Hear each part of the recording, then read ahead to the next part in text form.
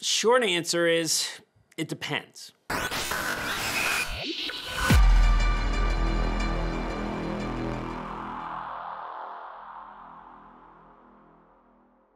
Welcome back to the channel, guys. My name is Joe. Hope your week is going really well. And today, I wanted to go over whether or not an exercise science degree is actually worth it or really necessary. So I had actually a viewer a little while back make this video suggestion. I thought it was actually a pretty neat idea. So is it really worth it, or do you really need to get one? And like I said, it really does depend. And it depends on the context. Okay, so what exactly are you what are you gonna be doing with this degree? Where are you planning to go in your career?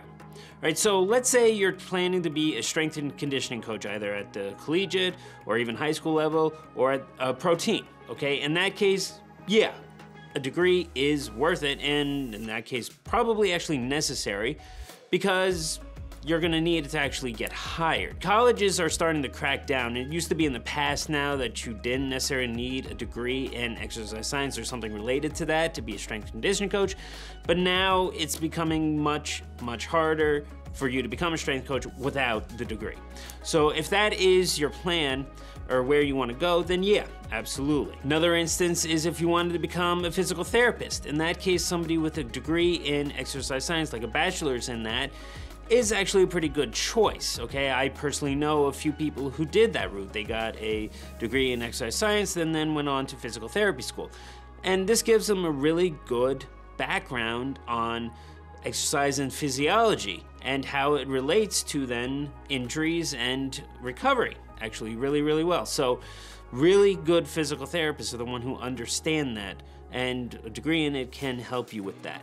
Okay, so in that case, yeah, it can be worth it and necessary. Now, having said that, if your choice is to make YouTube videos like this, is it worth it or necessary to get a degree in it? Maybe not, okay? Now, I know that's kind of ironic for me to say since I am making videos, I have a degree in exercise science, but it, again, like I said, really depends. You have somebody like Jeff Nippert, whose degree is in biology, I think, and, not exercise science, but he makes amazingly good videos. He's a very knowledgeable guy and all this stuff. Louis Simmons, I don't believe, correct me if I'm wrong on this, but I don't believe he has an exercise science degree, but he's one of the most world-renowned strength coaches, okay? Unbelievably smart guy when it comes to all this stuff. John Meadows is another great example. His background was banking. That's what he was, a banker, okay? Not a degree in exercise science or even as originally as a strength coach or a personal trainer or anything. It's something he transitioned to. But we all listened to everything he said because, again, he was a very bright and knowledgeable guy with the experience to back it up.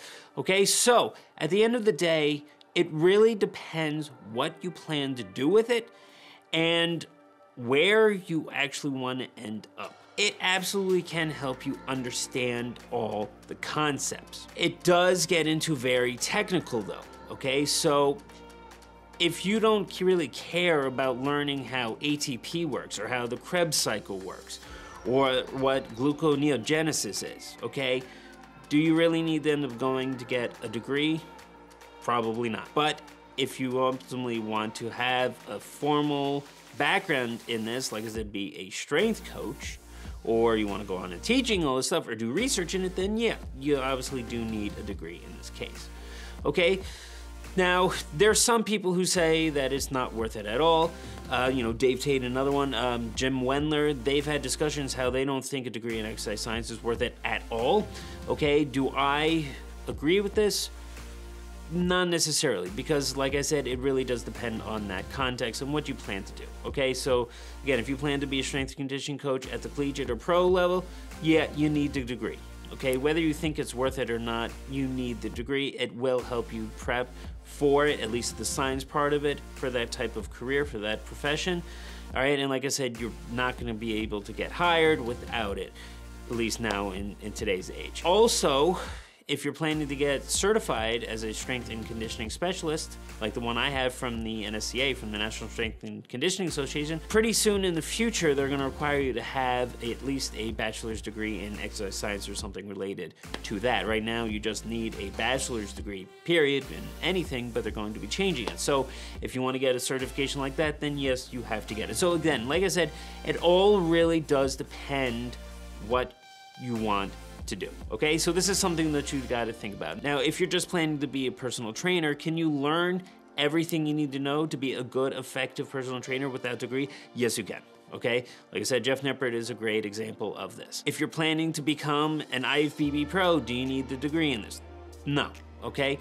You can learn plenty of stuff on your own to help you out. So again, I can kind of only say it so many times, it completely depends on the context. And if you guys have any questions specific to your situation, whether it be worth it or not, comment down below, all right? And I'll be able to answer that for you to the best of my knowledge. I may not necessarily know the answer specifically, depending on your situation, but I will try my best for it, okay? So I hope this video actually helped you guys out. I know some of you have been contemplating whether you wanted to get a degree in exercise science or exercise physiology or something similar.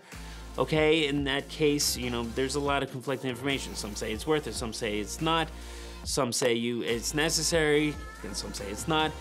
It really does depend, and every situation is unique in the individual, okay? So comment down below, I'll be able to answer any questions that you might have.